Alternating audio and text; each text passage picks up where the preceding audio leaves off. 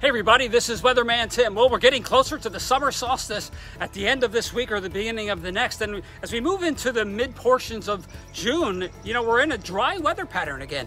We'll get to the forecast right now. It's a typical June week, really not much in the way of precipitation. So that pattern continues. Some showers and even rain that kicks off the week, could end the week, but in between, average temperatures and really not much in the way of precipitation. We talked about how the marine layer impacts our weather out here on the east end.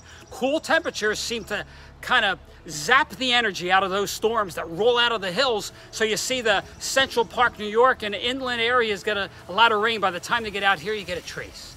So we're only got about 1/1700ths of an inch of rain as of this recording. And we might add a little bit to that this week, but we'll have to keep an eye on that. It's a really typical June week, as I mentioned. I hope you enjoy it.